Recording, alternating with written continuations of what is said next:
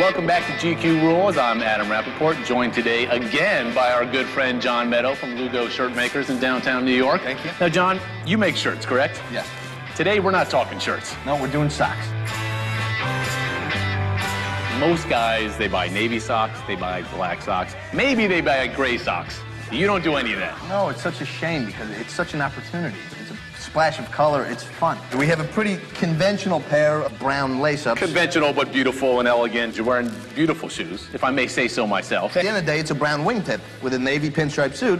You know, let's have some fun in between. Today, I went with an orange and a cranberry red just to kind of pop and maybe play off my red watch. It's a little bit of fun without going over the top. You're pretty classic. You're wearing a dark suit, dark tie, white shirt. That allows you, sock-wise, you know, you can wear green socks, you wear pink. You know, if it's that sort of solid and stable up top, you can go any way you want, right? Right, especially with the solid colors. The socks are on their own. They're not worried about what else is going on in your outfit.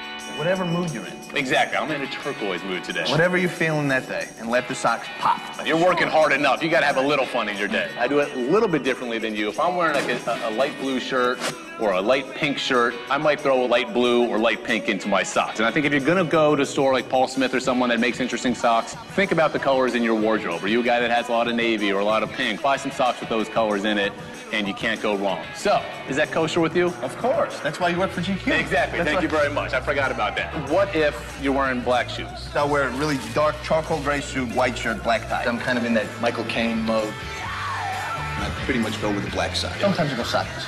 Oh, hey, don't get too crazy with us. If you're wearing a dark suit and tie, have some fun with the socks. They can be any color. It doesn't have to play off whether you're wearing a charcoal or a navy suit. They're just socks. They add a little punch to your day, and, you know, that's what you need. Correct? Absolutely. Thanks for watching GQ Rules. I'm Adam Rappaport. Tune in tomorrow for another essential style tip.